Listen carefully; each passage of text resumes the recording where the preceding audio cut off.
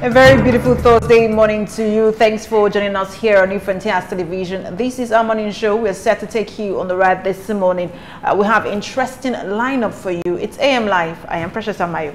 I am Olajumoke Babalola. It's May 4th, 2017, and it is AM Live. Thank you for joining us. Well, my name is Adiola Adegoke. It feels good to be here again on the first Thursday in the month of May, and gradually we're moving to the first half, to the end of the first half of the year, and it feels good. Diola, don't be in a hurry. It's still May. It's May. June is really moving fast. It's moving fast, but it's just May 4th.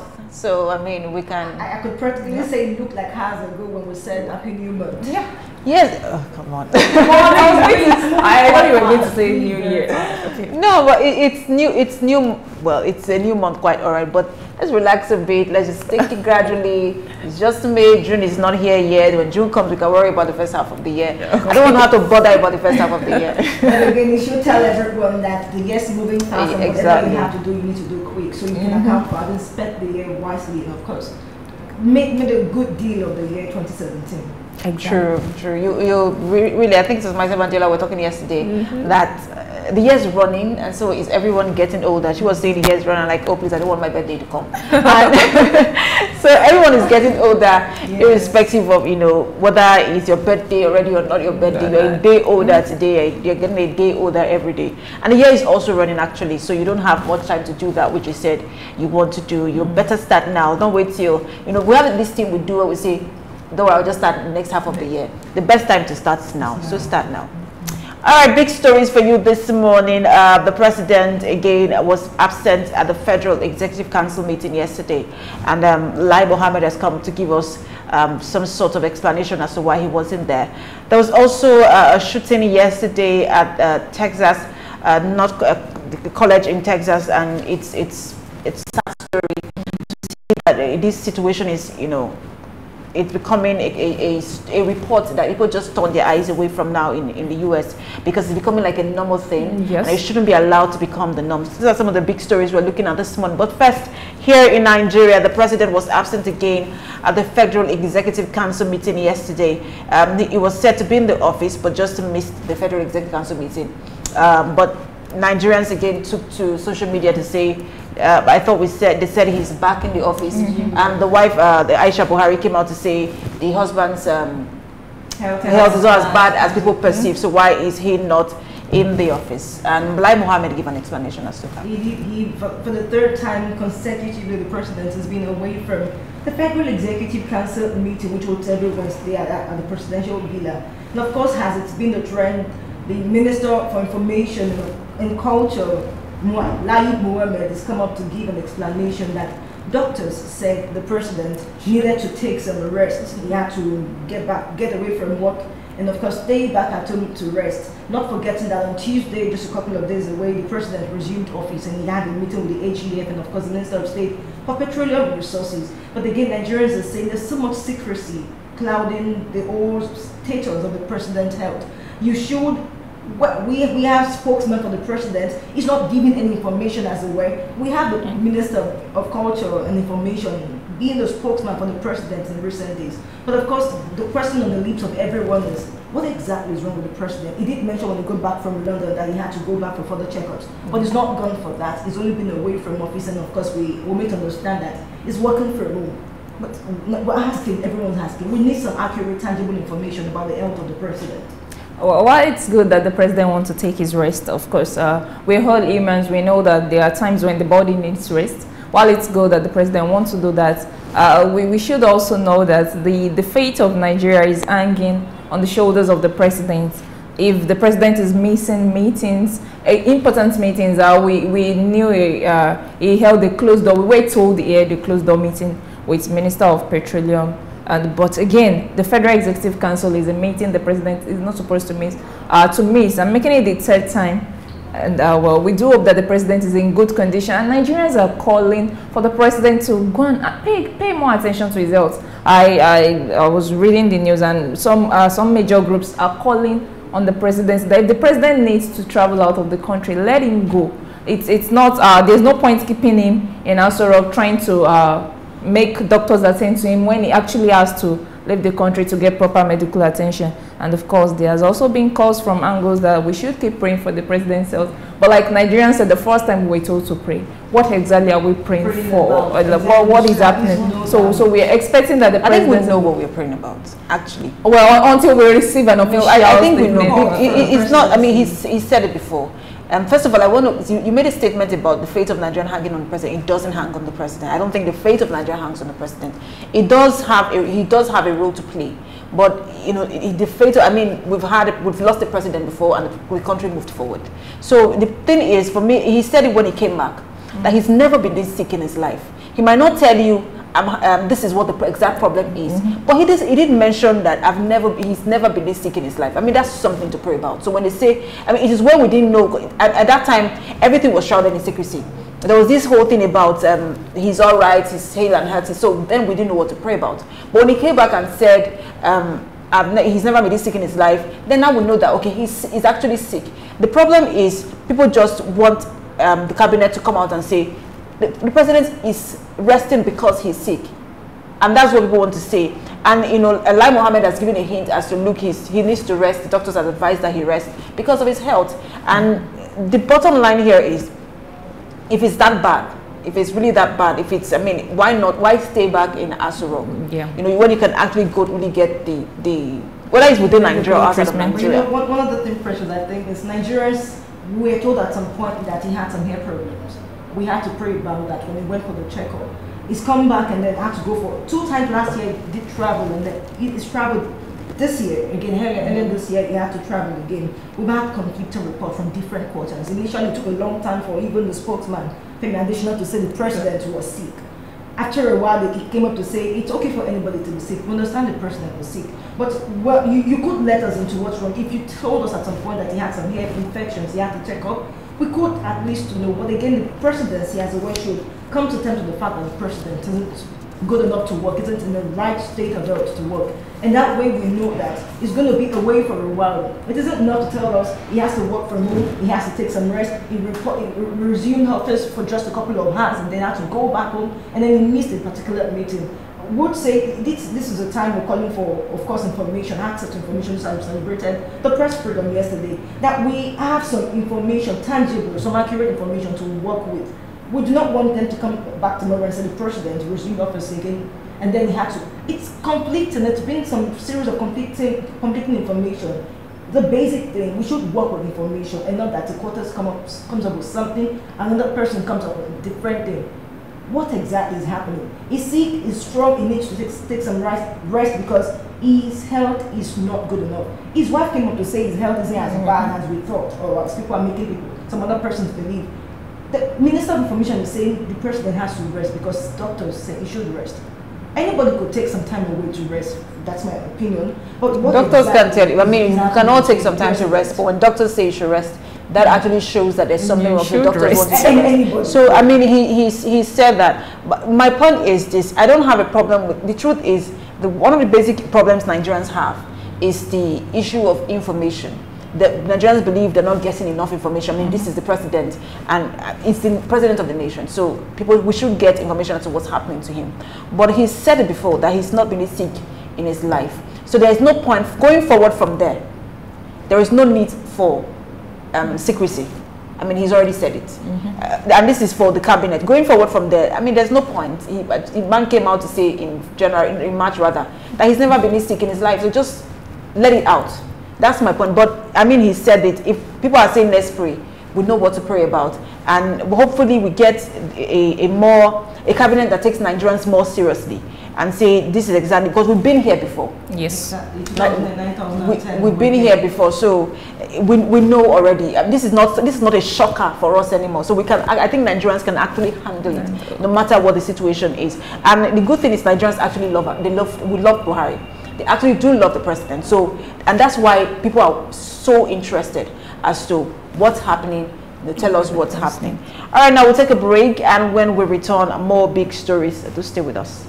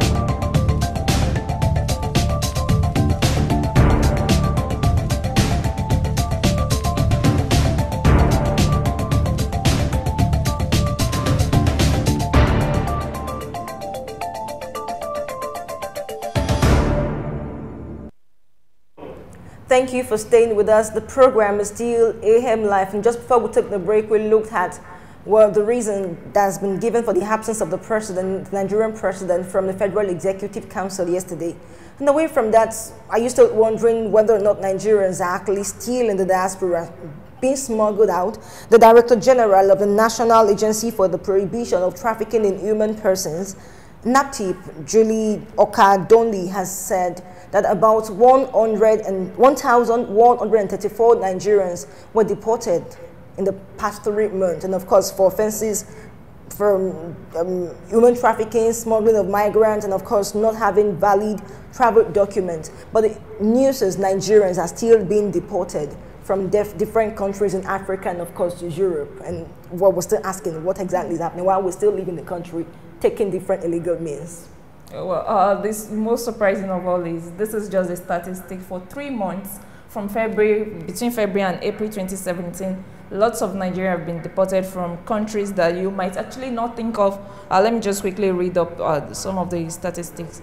905 from Libya, 115 Nigerians were deported from Italy, and from Mali, 41 Nigerians were deported. From Burkina Faso, 26 Nigerians. From Ghana, 14 Nigerians. From UAE, that's the United Arab Emirates, 22 Nigerians. From Cameroon, 1 Nigerian. From Ivory Coast, 8 Nigerians. And from Togo, 2 Nigerians. When I know that there were some countries I wasn't even expecting Nigerians to be deported from, but the truth is, some Nigerians are taking illegal means to go into other people's country. We all know that there are requirements for getting visas, for moving from one country to another, and people should actually take this process. But again, some have blamed it on the situation in the country, but as much as we understand that the country might not be a good place for some people to stay in, but again, going into other countries through illegal means, when you know that there's no guarantee that you will be allowed to stay. And I think the organization also came up to say that there's still more Nigerians that their fates are hanging, like they're soon going to be deported, and they're still trying to get statistics of the number of illegal Nigerians living in diaspora, which will be difficult to do, because again, if illegal people won't come out to say they are not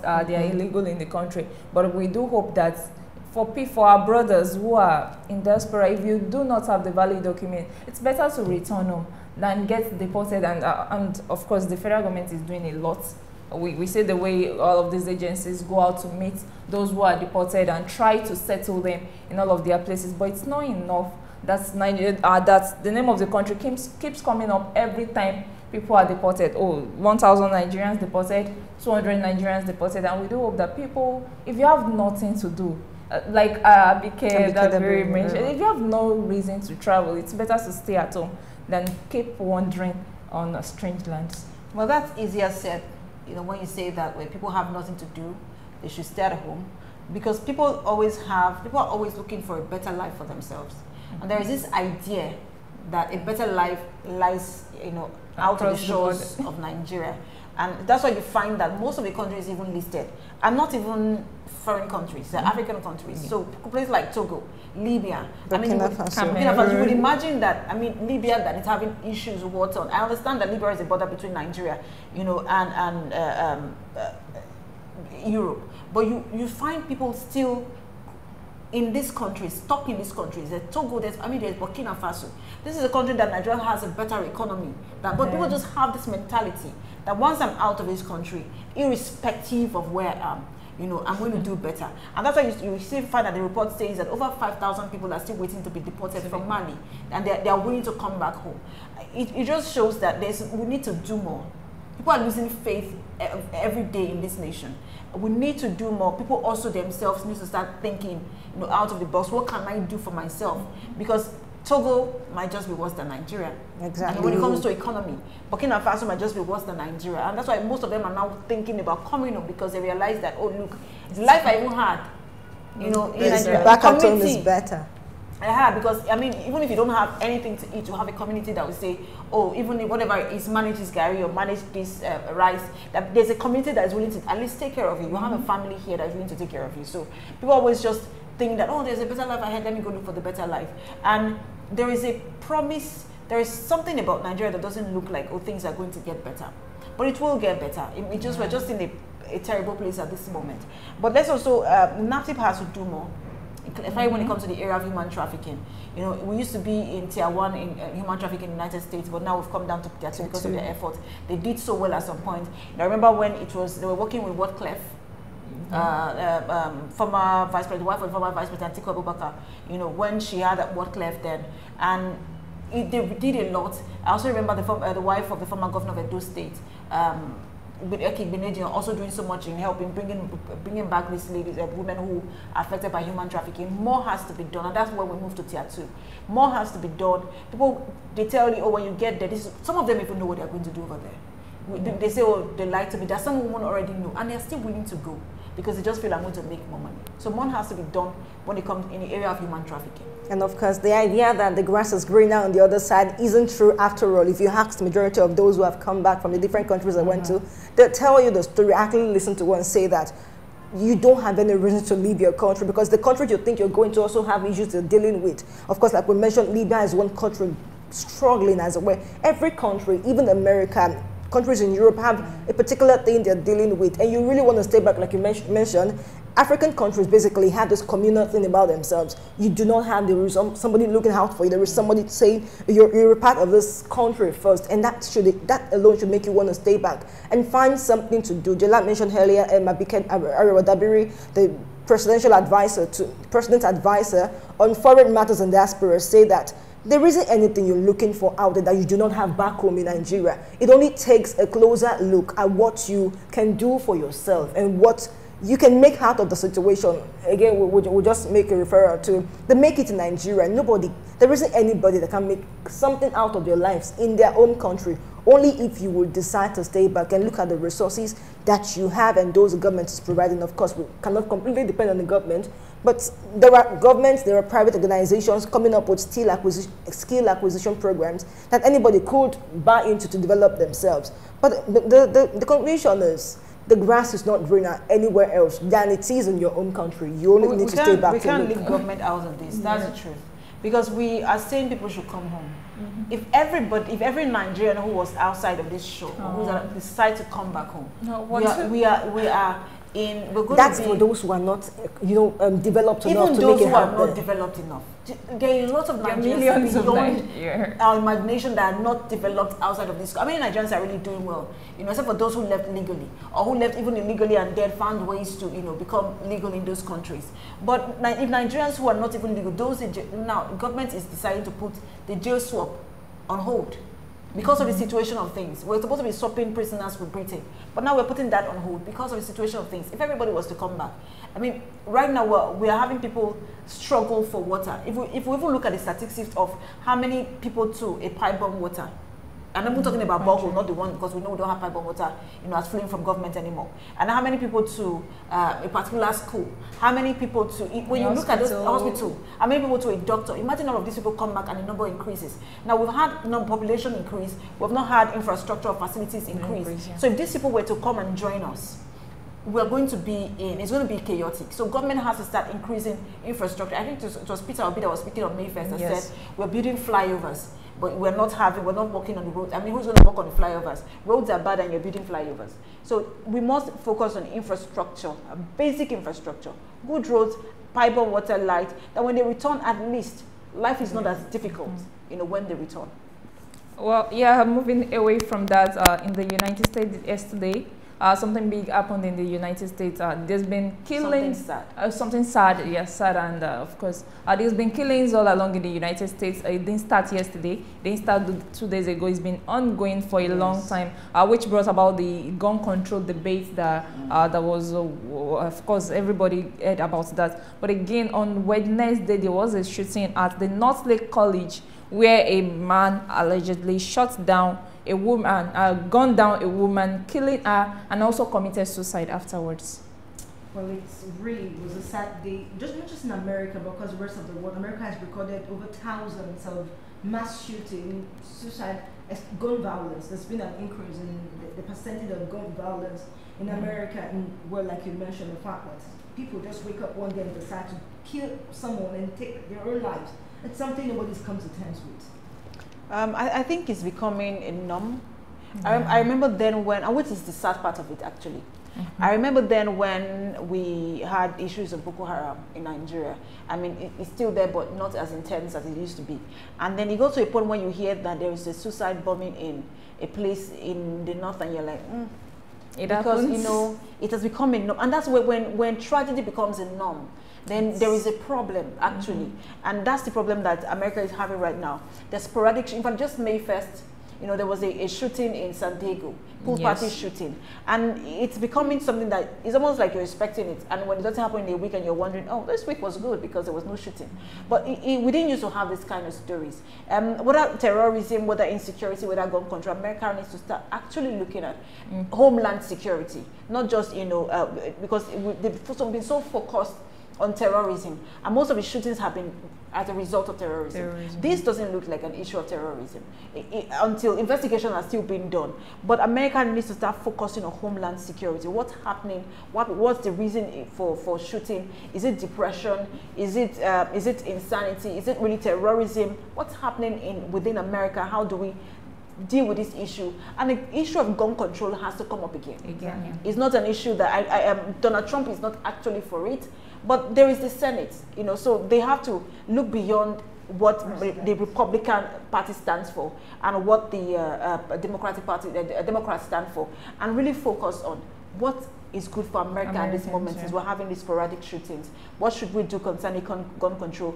What should we do concerning homeland security? And that should be the focus, irrespective of what the president thinks. Very important. America is dealing with several issues, and they tend to be forgetting the fact that the priority should be issues that are peculiar to them, those on their own front.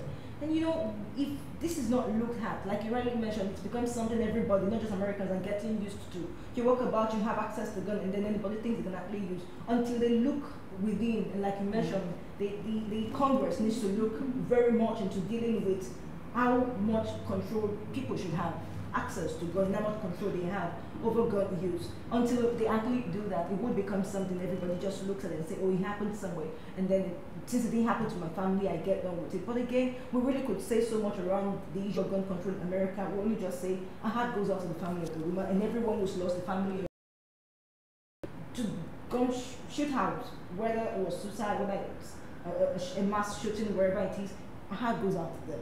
The rest of the world is saying, well, sending condolences to America in a time like this. And while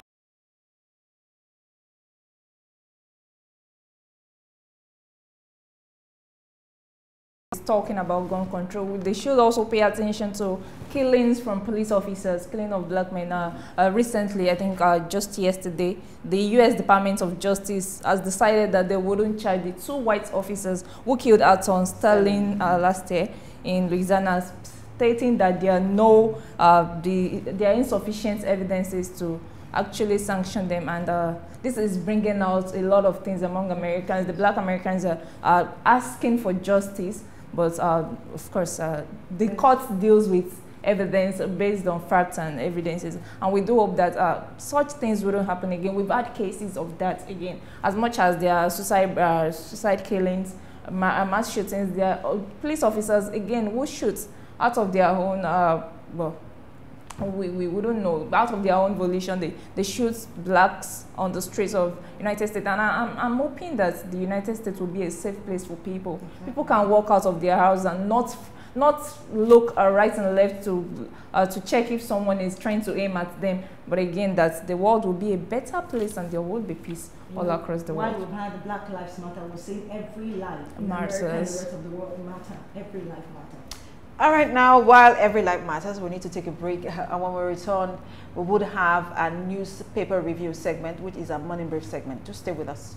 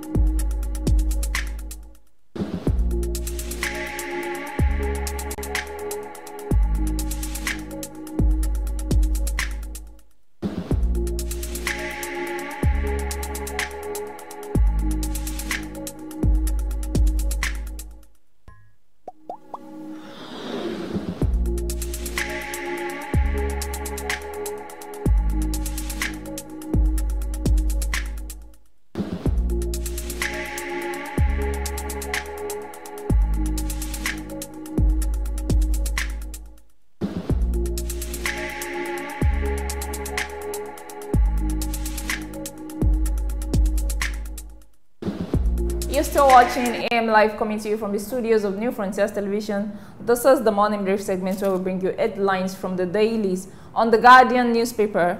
Government to revoke licenses of idle private refineries.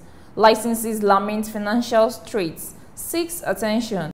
Nigeria to invest 5.9 trillion naira in upstream sector. Details of those stories continues on page 6 of the Guardian newspaper.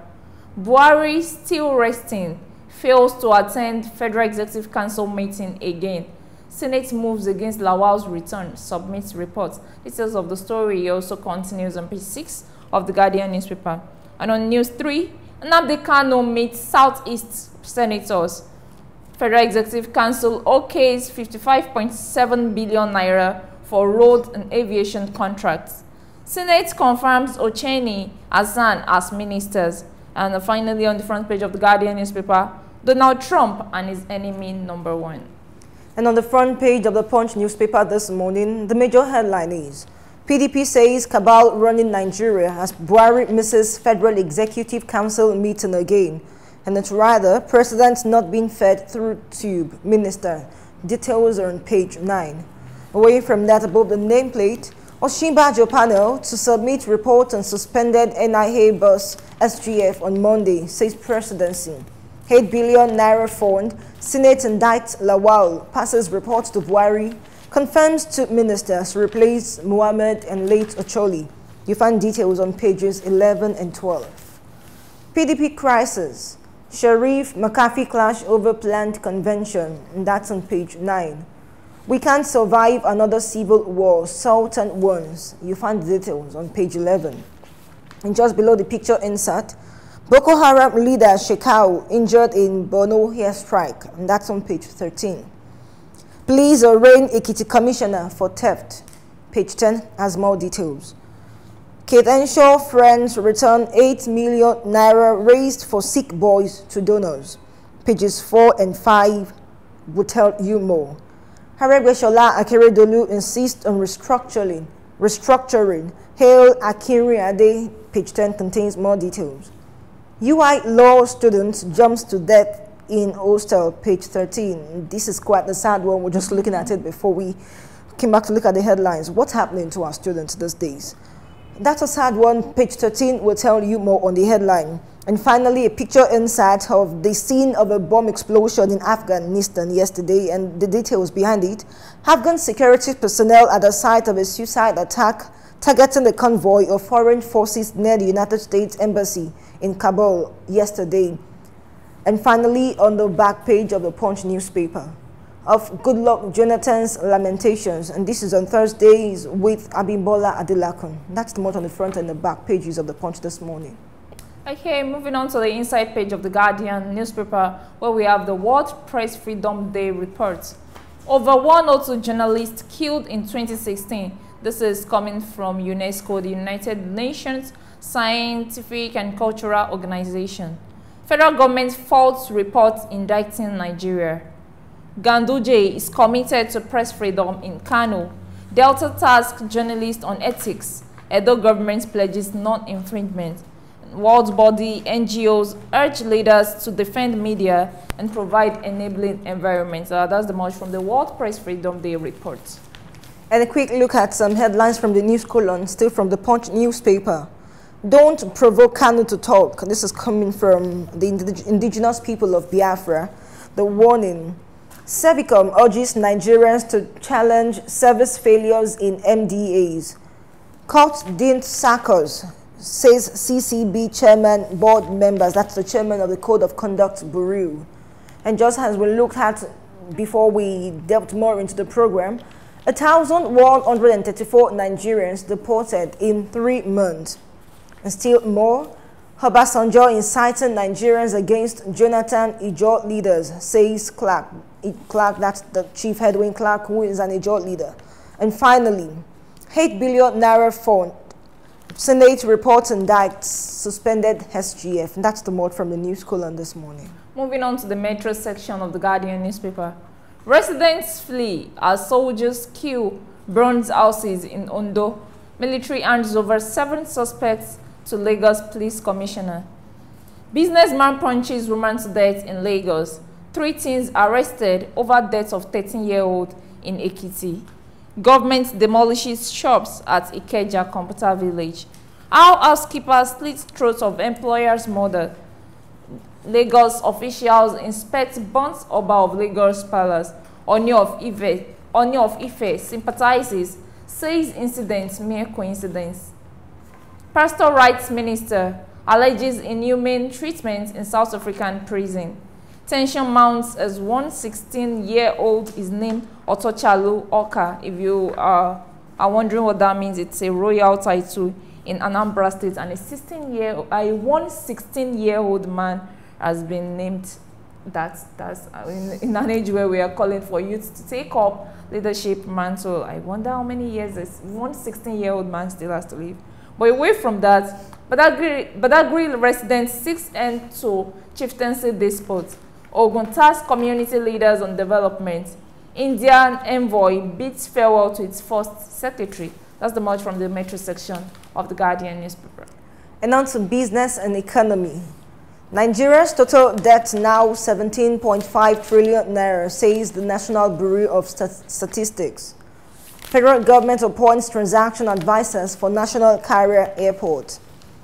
Government completes 22 megawatts Ajaokuta power plant. That's a good one. And away from that, still on business and economy.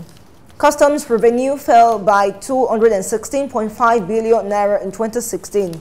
And this is coming from the Comptroller General of Customs, Colonel Ahmed Ali, who was retired.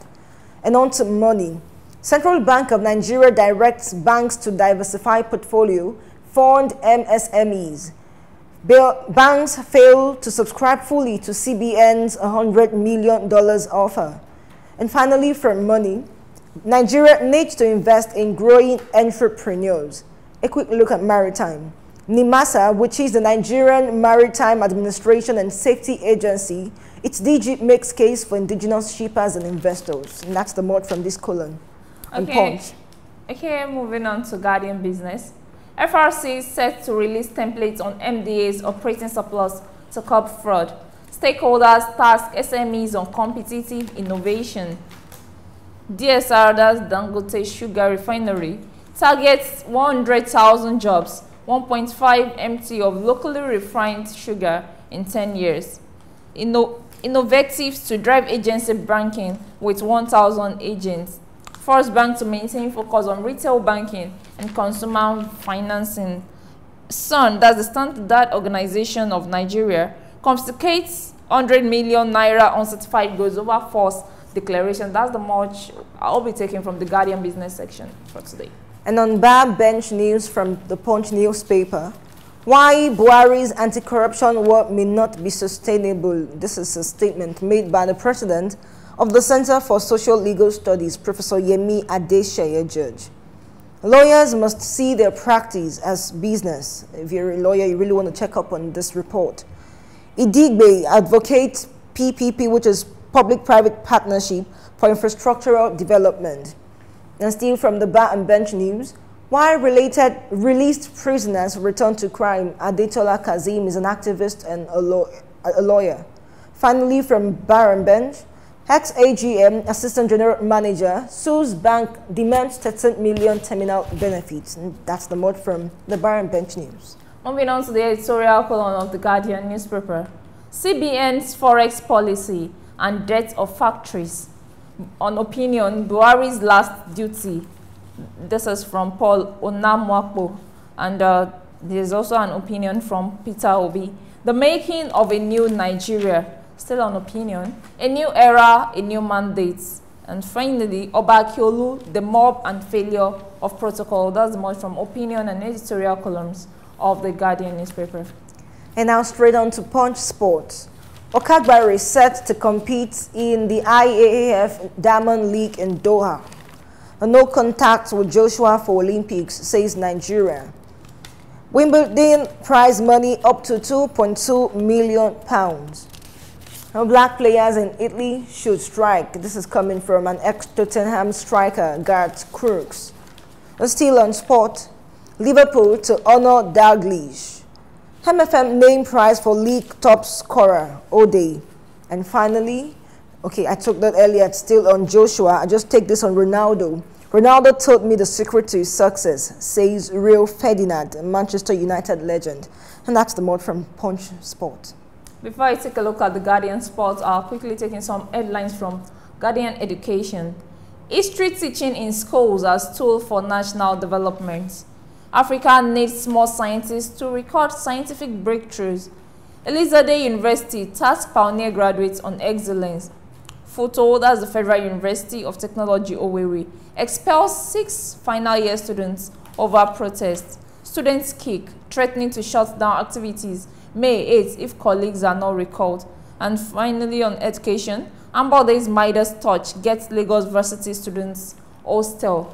And moving on to Guardian Sports, South Africa set to name coach for Super Eagles clash.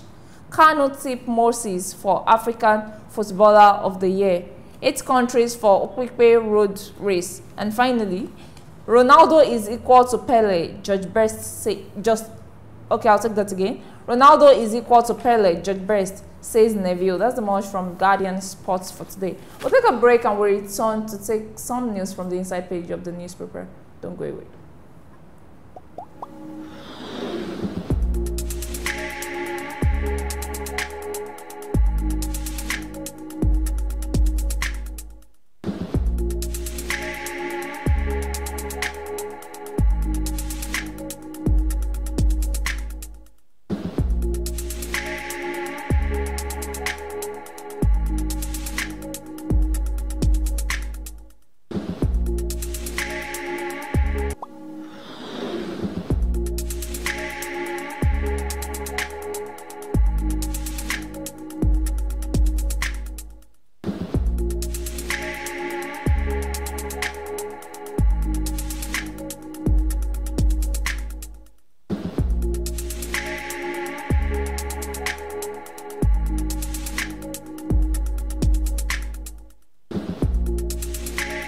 Thank you for staying with us. Still the newspaper review, that's a morning brief segment on AM Live, and we're looking at some headlines from the papers. From the Punch Business and Economy column, customs revenue fell by 216.5 billion naira in 2016, says Ali. And just to take a part of the report, the revenue target of the Nigerian Customs Service for 2016 fell by 216.5 billion naira. This is a report released by the Comptroller General of Customs, retired Colonel Hamid Ali, while speaking to the members of the House of Reps yesterday. And of course, while Customs is given this amount as what they lost in 2016, I remember listening to the Minister of Finance, Kemi Adeosun, speak on the platform on May 1st, say that particularly in different sectors, but with particular reference to customs, there are leakages, and that's why each sector cannot record as much revenue as it should. Talking about the fact that times there are containers come into the country, and the revenue that should be paid on them is not being, the revenues are not being paid. So same goes to different sectors that should, of course, generate revenue, but for some leakages, within them, they're not able to record as much money as they should in every year as well. And she did mention how they're going to be blocking these leakages through technology. Well, so much around what technology can do towards the blockage of leakages and sectors that are not generating so much revenue. But again, it's a call to different sectors. While NCS is reporting this, the different sectors should also look at how they can make for a blockage of the leakages that are not making them generate as much revenue as they should. And well, we should begin to pay attention to ICT in such a time as this, just as Kemi Adeosun has said that there would be some devices initiated to check up what's in the container and what money should be paid on them, and that such monies are paid. That way we have, well, we'll get out of recession as soon as it's possible. Well, it's funny that as much as the government is trying to generate revenue, Nigerians are trying to look for means to evade payment of some of these dues. We know that there has been issues on some of the duty dues that the Nigerian customs collects from people. But again, as much as we do expect that whatever tax, whatever dues that people will be asked to pay will not be one that would be a burden on Nigerians. But again, we do expect that if you're a businessman, you know that you're supposed to pay dues on some of your containers. I was watching a video yesterday where an officer of the custom was explaining how a container was shipped into the country, and it contained 3 different items, but the person who shipped it in found a way to pay for just 1 item, because it was supposed to be in separate containers, labeled separately, but there was just a way the man managed to put all of the containers in, all of the items in 1 container, and defrauding the custom of the monies they're supposed to get on all of the three items brought into the country. We do expect that Nigerians become, okay, we understand that the economic situation might not give room for people to have enough money as they used to have. But again, these are things that you should do. And it's a way of getting the nation, just like you said, Jumoke, it's a way of getting the nation out of recession. And if everyone keeps defrauding the Nigerian customs, I wonder how we're going to get our money. And with, just rightly, as you said, it's not just the custom that is suffering from some of these leakages. There are lots of agencies. I know that the Federal Inland Revenue Service also at the point said Nigerians are not paying taxes. We know that even in some states, we know that people don't pay taxes, and when you talk to you'll be surprised when you talk to an average Nigerian about tax, and they're wondering why should I pay tax? And people are asking you, why should I pay tax? If you're expecting the government to serve you, you should also play your own part in that. It is when you start paying your taxes and the government is not, okay, maybe they are not patching up that road in your community, that you can talk. Or if they're not providing you pipe-borne water, then you can talk. We should pay our tax. Then we can begin to hold, as much as we want to hold the government accountable, we should do our own part of it also. And we do expect that, just like the government mentioned, the use of ICT. It's surprising that Nigeria is one of the countries that seems not to be looking at the power of ICT in the world where the world has moved beyond papers, beyond documents. And we know that there are ways by which ICT can help determine. And I remember when I was watching that video, the next thing on my mind was that this will happen in developed countries. There will be a scanner that will show what exactly there was in the container without even having to open the container. So we do hope that that we move beyond the analog way of doing things to the digital way of doing things, just to block some of the leakages and help generate more revenue into the country. But away from that, let me just quickly take a report of Senate's confirmation of Ocheni and Azan as ministers. Yesterday, Professor Stephen Ikani Ocheni and Suleiman Zaman Hassan were confirmed as their nominations were confirmed as ministers of the Federal Republic of Nigeria by the Senate. The confirmation was done, the screening was done at the Senate yesterday. Ocheni is a lecturer of Kogi State University, who would be replacing James Ocholi, who died in a motor accident on March 6, 2016. That is Minister of State for Labor. Yes, he would be replacing the former Minister of State for Labor. And Suleiman Azan, who is also from Gombe State, would be replacing the former Minister of Environment, Amina Mohammed, who left the cabinet to join the United Nations as Deputy Secretary General. And well, we do hope that we congratulate these 2 men, and we do hope that they contribute their own quota towards the development of the nation. And of course, for me, I'm not expecting anything less than what their predecessors have done. And I'm sure that, especially for the Minister of Environment, he should be noting that he's stepping into a big shoe.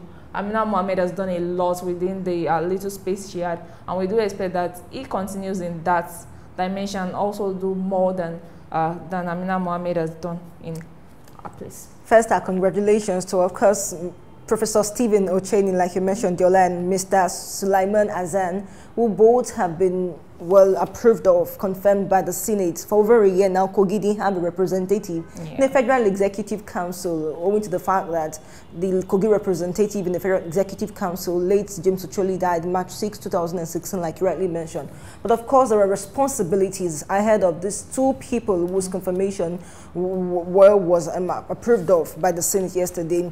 You rightly mentioned Amina Mohammed is done so well. Before she even became the Minister of Environment, she's done well towards the achievement of the SDGs. A couple of years during the administration of President Goodluck Jonathan. But so much now lies ahead of Stephen Ocheni and, of course, Sulaiman Azan, who are both representatives of Kogi and Gombe respectively.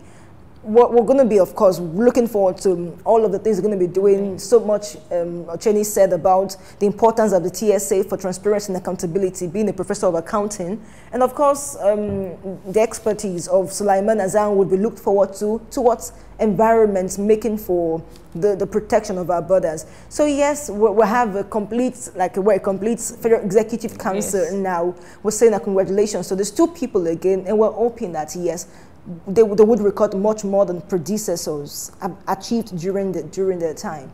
So we really could say much about them. But again, our eyes are on them, and congratulations to you once again.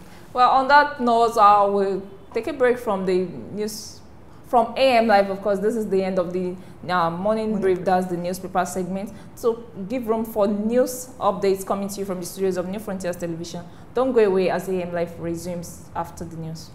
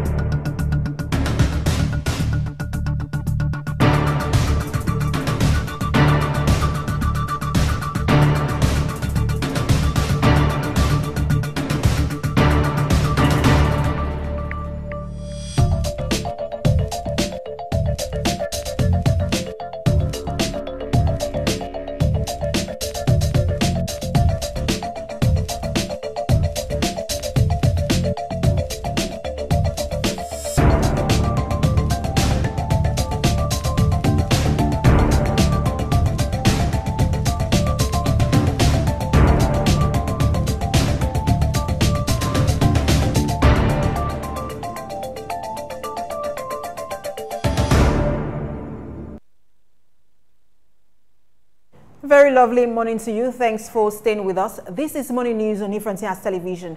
I am Precious Amayu. We turn our focus now to Nigeria. Owing to rising inflation and a depreciation of the naira, the National Assembly, which for years has faced criticism over the lack of transparency and accountability over its budget, has increased its 2017 budget in the year's appropriation bill to 150 billion naira from the initial proposal of 120 billion naira. This is just as the appropriation committees of the Senate and the House of Representatives would today lay the 2017 budget ahead of its consideration next week. The 2017 appropriation bill to be laid today would include details of the appropriated expenditure of the National Assembly, in line with the promise made by its leadership to make public the details of its budget. The Sultan of Sokoto, Alhaji Sa'ad Abubakar, has lamented the disconnect between poverty alleviation programs and poverty in the country. The Sultan, in his keynote address in Port Harcourt, Rivers State, at a special forum for traditional rulers at the ongoing Golden Jubilee celebration of Rivers State, said that governments in the country had invested so much in various forms of poverty alleviation programs with little impact on the poor, calling for concerted efforts against poverty. The monarch, who cited books by an Islamic leader, kicked against begging as a way of life, saying that God encouraged productive engagement of the self. He advised the rich to endeavor to replicate the good things they see overseas in the country. A Minna High Court has granted a former Niger State Governor, Babangida Aliyu, and his Chief of Staff, Umar Nasco, bail with an option of fine. The presiding judge, Justice Aliyu Mayaki, said the bail conditions for Aliyu will be 150 million naira with two sureties who would deposit the certificates of occupancy of two landed properties worth 200 million naira each. While ruling on the bail of Umar Nasco, who was the People's Democratic Party PDP governorship candidate in the state in 2015 election, Mayaki said bail would be granted with an option of 100 million naira, even as Nasco would provide two sureties with landed properties located within the state and worth 150 million naira each. In an interview with newsmen, counsel for Nasco, Maman Usman, however, said the bail terms were too harsh, saying he, Nasco, was a man of exemplary character who would never jump bail. Still on the judiciary, a federal high court in Lagos has convicted and sentenced an official of the Independent National Electoral Commission, INEC, Issa Adedoyi, following a plea bargain arrangement he reached with the Economic and Financial Crimes Commission, EFCC, in the charge brought against him, former Petroleum Resources Minister Diezani Alison Madueke, and two other officials of the commission, Christian Wonsu and Tijani Bashiru. They were alleged to have conspired to directly take possession of 500.76 million naira, which formed part of proceeds of unlawful act. Trial judge is Justice Mohammed Idris. The plea bargain agreement is dated May 2nd, 2017. The court arrived at a decision after the EFCC rearranged in absentia Alison Madueke alongside Christian Wonsu and Tijani Bashiru, both staff of INEC. The Nigerian National Petroleum Corporation, NNPC, has commenced a move to attract 20 companies to make substantial investment worth $20 billion in order to meet the federal government's target of increasing refining capacity in the country. Investigations show that the Apex Oil Corporation has in the past few weeks been engaging with the investors in order to inform, educate, as well as assist them to prepare various packages required in the process of applying for license. Confirming the development on the sideline of a forum on modular refinery in Lagos, General Manager Refining Directorate Mr. Ahmed Danladi, who is involved in the process, disclosed that the NNPC decided to play the role in order to guide potential investors to invest in the sector. He said this became very important, especially as many potential investors did not know much about the sector. Now, the federal government may get the Central Bank of Nigeria, CBN, to relax the ban imposed on 41 items from official foreign exchange window. Vice President Yemi Osinbajo said the government would consider policy-driven restrictions to promote local manufacturing of 41 items such as rice and toothpicks. He said in stabilizing the macroeconomic environment, they have focused on aligning fiscal with monetary policy and nudging the central bank toward the objective of more market-determined exchange rates. Recall that the Apex Bank in 2015 introduced a policy restricting importers of some 41 items from sourcing from the official foreign exchange window in order to support the naira after it was hit by a fall in oil prices. The policy has, however, led to the closure of many plants in various sectors. And with that, we come to the end of morning news here on New Frontiers Television. Thanks for staying with us. I am Precious Amayo. AM Live continues in just a moment.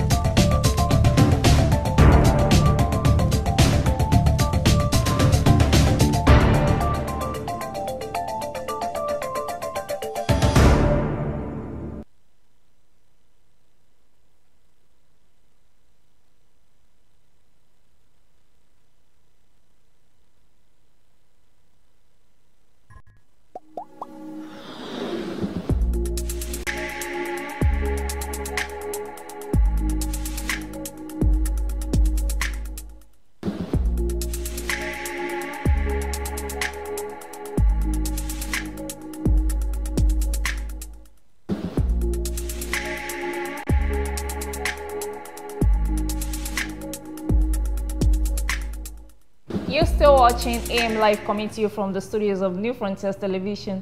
And of course, that was the news from our news desk. And moving on to our topic for today, it is no longer news that the world is in turbulent times. We're facing crisis all across the world in case of terrorism. In recent happenings, just on Sunday, there was a terror attack in Egypt. On Palm Sunday, a church was blown up. There was an attack in Sweden recently also, and in places like Turkey, London, all across the world, there's a case of terror attack in one place or the other. And this calls for urgent attention, which is why today on the show we'll be discuss global terrorism, and I won't be doing the discussion alone. I have Mr. Tony Ehigiato in the studio. He is the convener of Yes You Can Project Africa, and he is also a security expert who would be helping us analyze the issue of global terrorism in the world. You're welcome. Thank you very much. Good morning. Good morning. Well, there's been a rise in terrorism from January up till now. We've had lots of cases of terror attacks. From January up till yesterday, we've had 357 attacks as a whole, and of course 2,245 deaths caused by terrorism. What is your overview of terrorism in the world at large? Terrorism in the world is increasing by the day. And though there have been attempts, or let me put it this way, there have been serious attempts by various governments to deal with terrorism, but it looks like the more they deal with it, the more the thing is going wide, the more it escalates. Terrorism is actually growing big in the world, and I just pray that we will get to the point where terrorism will be cut off finally, because it's worse than AIDS. It's worse than AIDS. Terrorism is worse than AIDS. You have AIDS, you can go to the hospital and get drugs, but with this, you don't know where it's coming from, you don't know who the next person is, you're living in fear. It's worse. It's bad. It's horrific. Okay, you've mentioned that terrorism seems to be increasing, and we know after the 2001 attack on the United States, there was a global declaration on war on terror. But recently, now the war on terror began in 2001, which makes it 16 years. This year it is 16 years of war on terror. But this hasn't made the world any safer, just like you mentioned. Why is this so? Now, it is so because terrorism, if we look at global terrorism, now we are looking at the act of a crime or violence, act of a crime or violence intended to, let me look at how to break it down. Act of crime or violence that is intended to coerce a government, or something that is intended to promote a political or religious ideology. We underline political and then religious ideology.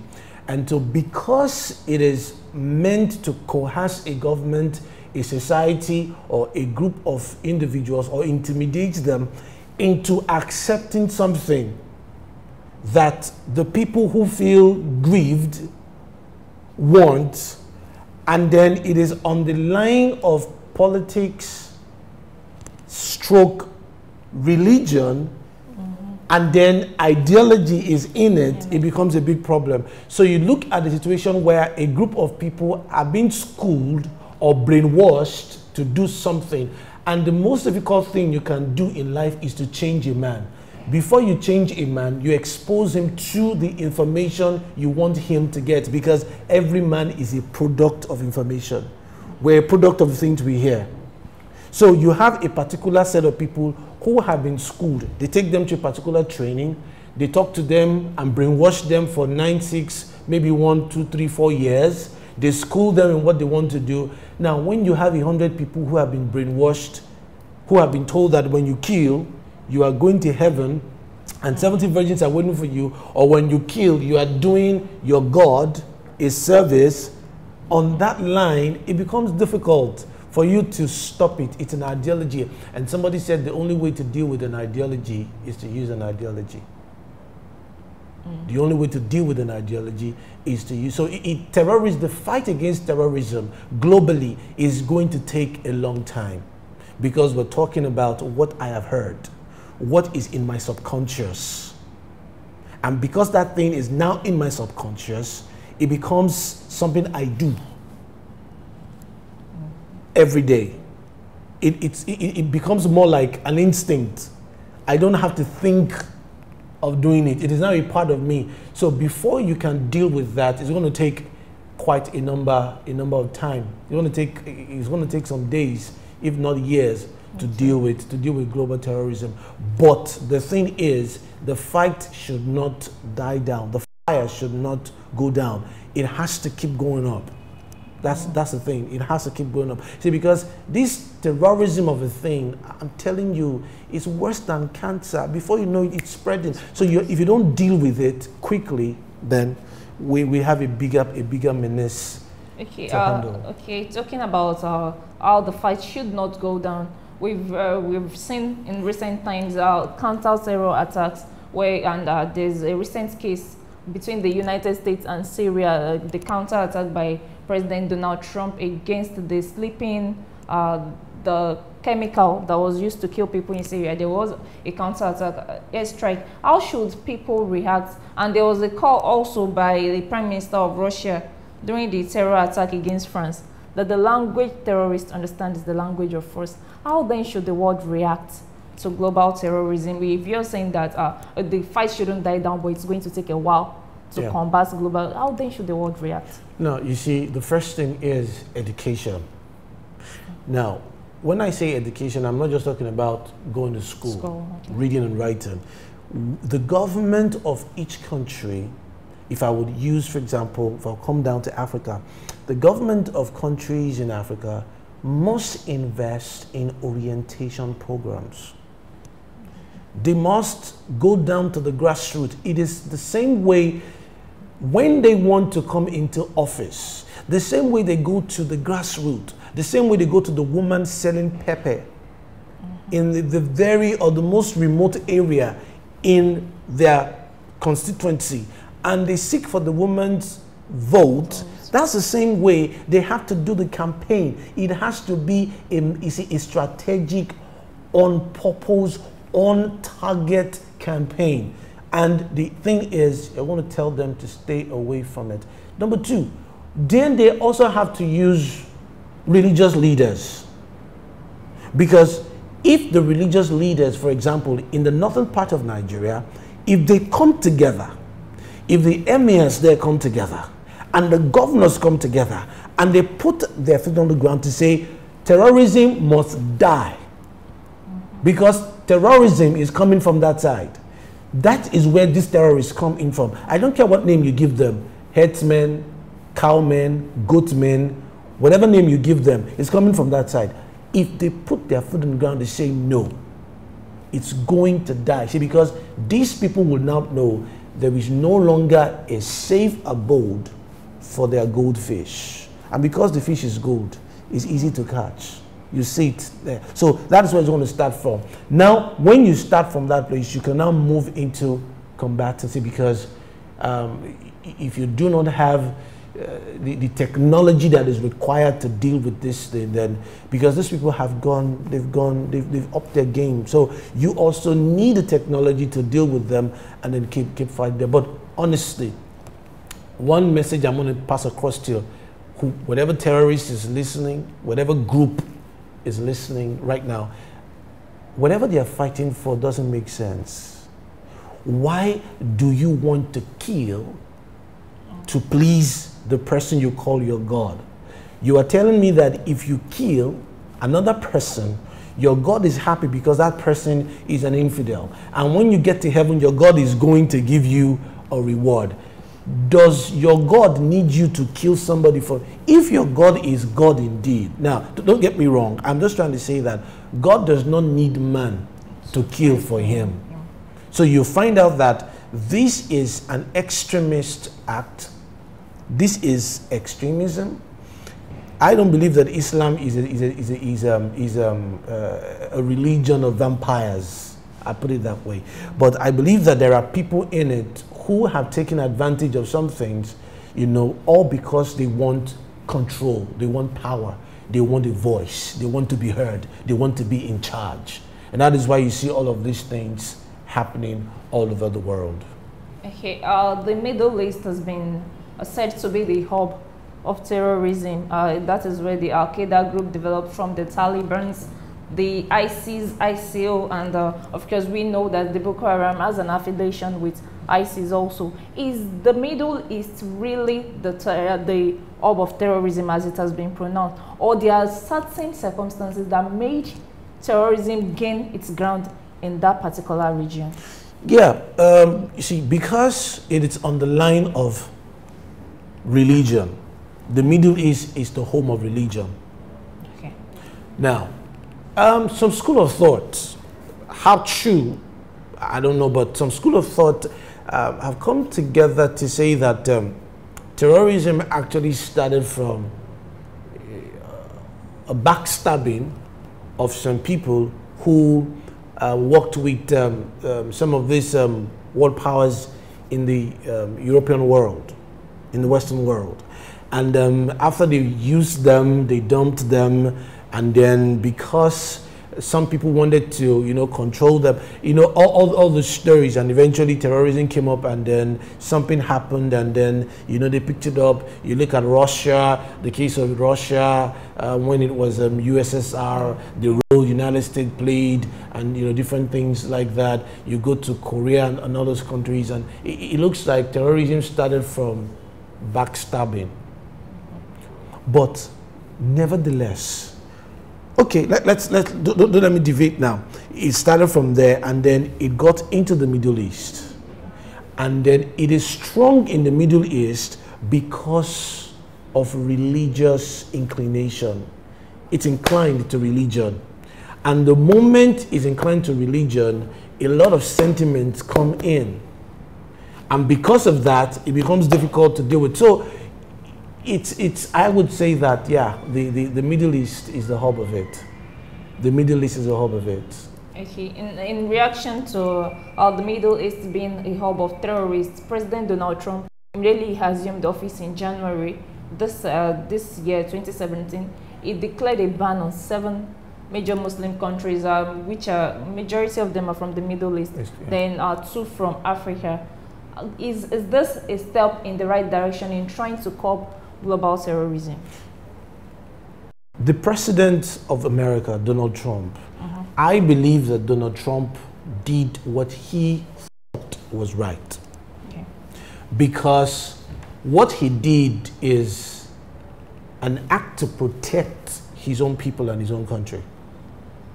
So if I'm going to do anything to protect my country and you say it is wrong, then, well, it is now left, it becomes subjective. It depends on how you now want to see it. For him, he feels that these 9 countries have produced terrorists, and these 9 countries are finding their way into America. And so the only way to start from a point, let's stop the people from coming in. If you don't have any genuine reason to come into America, you don't have papers to come in, then stay back in your country. I don't see anything wrong with that. I don't see anything wrong with that. You see, the good side of this is this.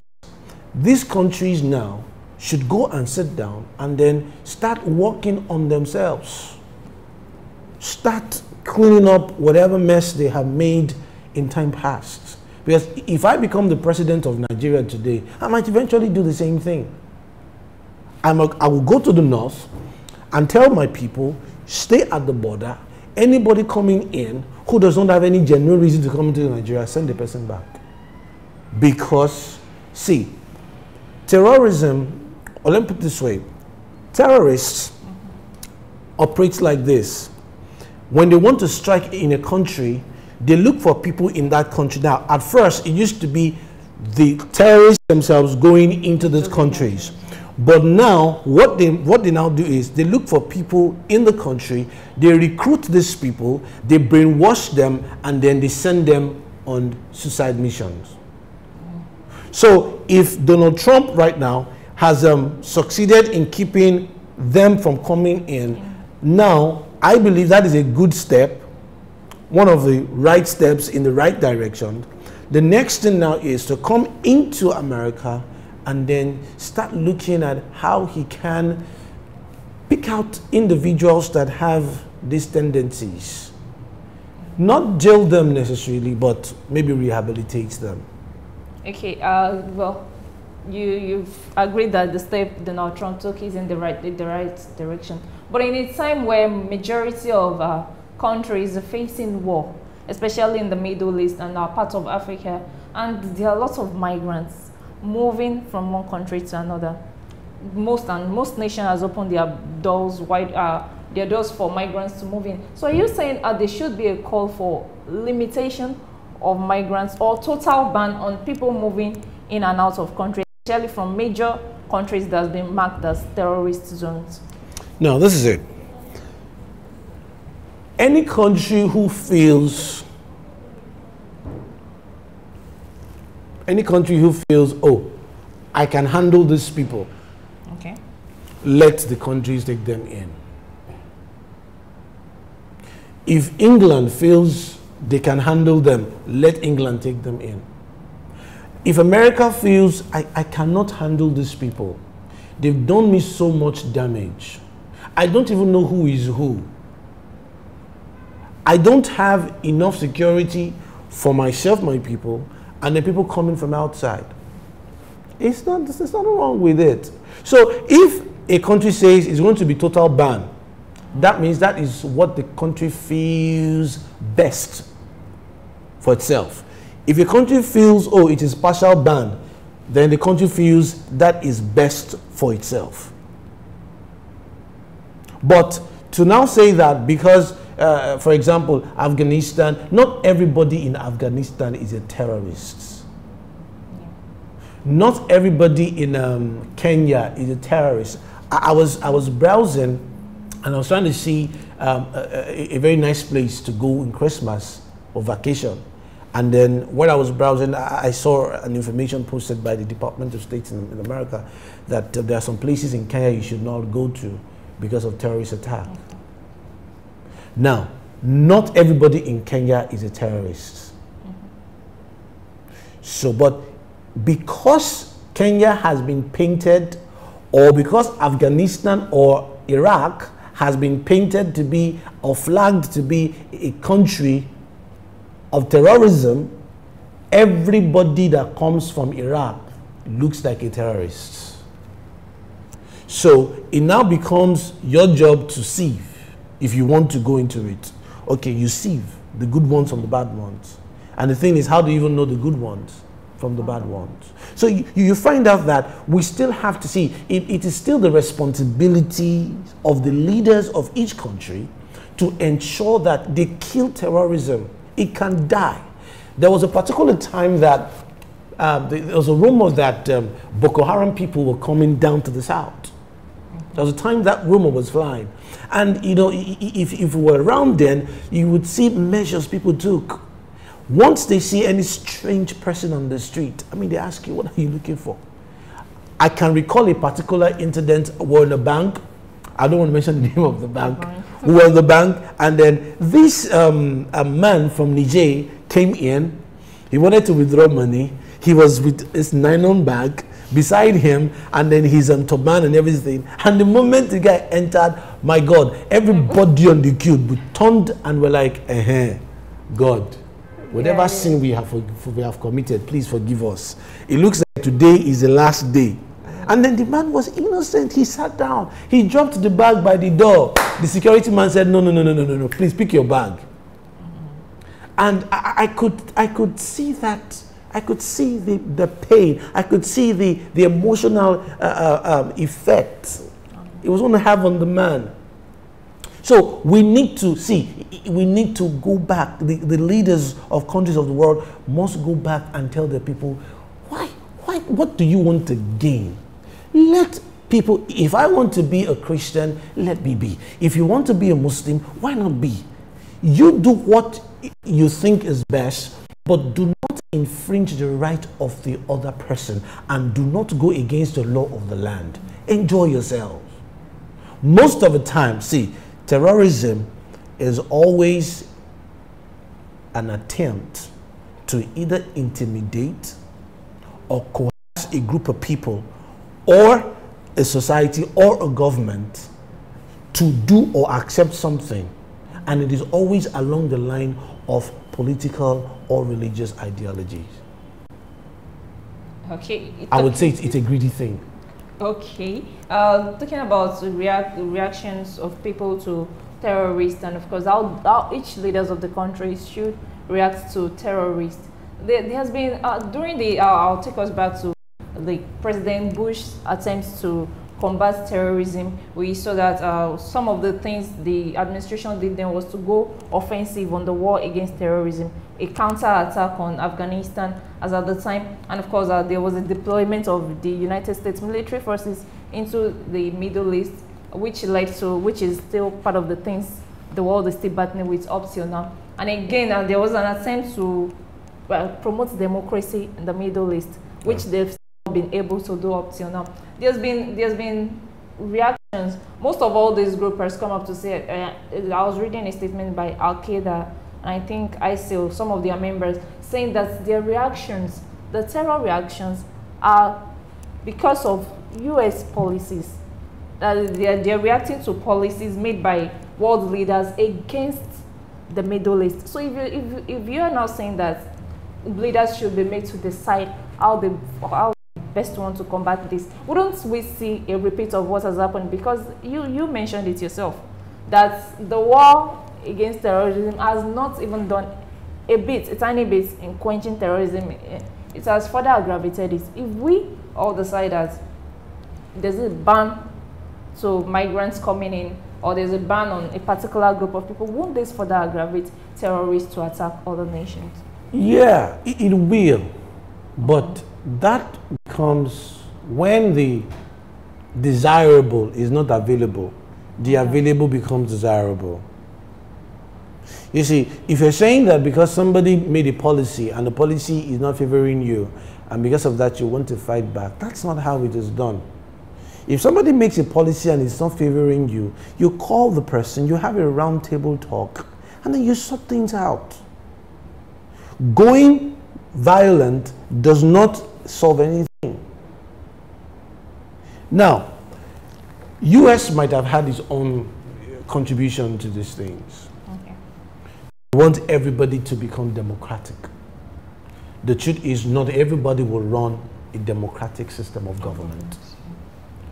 So what should have happened is allow each country run the kind of government that fits the people. Listen, it's one. Let me bring in the concept of marriage, because a country is like a group of people coming together, married, two people coming together. Now, no two marriages are the same. You cannot use a formula working for marriage A and then bring it to marriage B, because the two individuals, the parties in the two marriages are not the same. Your marriage cannot, what you do in your marriage might not work in my marriage, because we are not the same. Do you understand what I'm talking about? So if in my marriage, if democracy is working, it might not work in your marriage. Your marriage might be oligarchy. It might be, which other one is, it might be anarchy. And it looks like the anarchy is working in your marriage. It all depends. Let the people be, see, because the concept of democracy really is the people, for the people, by the people. So let the people come. So if the people in the Middle East are saying, this is a kind of government we want, let them come together, let them run themselves. But the thing is this, what you should ensure is that the rights of individuals are protected. For example, I don't believe in a barbaric act that says, in some of, you know, this way that you're a man as a woman, the woman cannot be what she believes she's supposed to be. The woman is kept in the house, and all she does is, you know, cook food, make babies, and clean the house. I mean, all she's good at is the kitchen and the other room. No, that's not it. Everybody's rights should be protected. But if you believe in your country, you want a monarch to run the government, good. Do it well. If you believe you want a federal system of government, do it well. If you believe you want a parliamentary system of government, do it well. Ensure that whatever you do, there is justice, there is equity and fairness in it. And I think this whole issue of terrorism will go down. But beyond that, because we human beings are insatiable, because we are always greedy, we always want the extra, there are still people who want to control everybody and they want to have a say. That is why an idea like terrorism might not go off as soon as possible, because there are still some people who believe that this is the only weapon we have and this is the only way we become relevant. If not, Boko Haram should have been killed in Nigeria. Okay, moving to Nigeria, that was where I was going to. Let's bring it home, where Boko Haram is a menace that we've been dealing with for a very long time. Since 2011, it's been on. 2010, since 2010, Boko Haram has been on in the nation, and at a point, the government was celebrating the fact that Boko Haram is dying off. But recently, there's been attacks. Yeah. And the group has not surrendered, and we've not been able to put a face to the group. There was a time where there was a call for a negotiation, but nobody came up to say anything. Why are we still dealing with Boko Haram? Even after government has tried all measures, our military men have been sent to the Boko Haram zone to try to combat this, and they've been a case of gaining and regaining territories. But why are we still combating with this issue at this time? You see, when Boko Haram started, it was very political. It was a political tool to destabilize the government of the president that was there then. And eventually it grew and became this big monster that we all now are trying to look at how to deal with. The military has done its best based on the facilities available to them. They have tried. I mean, we should celebrate them. One of the reasons Boko Haram is still on, one, there are moles in the system. There are moles in the system. That's number one. Number two, there are religious leaders who still believe in this devilish ideology. Anybody who is not a part of my religion is a kafiri, so if that's what they call them, and then let them all be killed. They still believe in the jihad that refers to killing people. And they believe, because of their religious belief, they feel if they're not from us, wipe them off. Number three, there are people who are using this as a political tool. Number four, there are individuals who are, how do I put it? There are individuals who are making a living out of it. There are individuals who are encouraging it in order to make a living out of it, and then also create some form of uncertainty and instability, because it is in that instability or that chaos that they get to get whatever they want. So it is on the border of politics and religion, and because of these two, it is still lingering up till this moment. We have not yet gotten to a point in Nigeria where we all can come together and deal with this, because we are still on tribal divides. I'm from this side, you are from that side. Power belongs to the North. The East is saying, no, no, no, no, no, no, no. We have been kept out of it for a long time. And, you know, all these things are in. So, because of politics, religion, ethnicity, these three reasons, they have come together to strengthen or further calcify the existence of Boko Haram. Until we say no, until the man from the North stands up to say, okay, I am a Nigerian and I must solve this problem, and will not bring in any form of sentiment, then we'll see, to deal with Boko Haram, we do not need 6 months to deal with them. We don't need 6 months. All we just need is people who will stand up and say, we are going to kill this monster today. And once all of them gather together and they speak with one voice, I'm telling you, it will be over. Because this is it. How do you explain it? Some vigilantes go and apprehend a car that is alleged to carry weapons or something, arms. Then they call on people who are supposed to protect the people. And then at the end of the day, the people who are supposed to protect the people come and then protect the people carrying the arms. And then at the end of the day, people get killed. And up till today, nobody has said anything about it.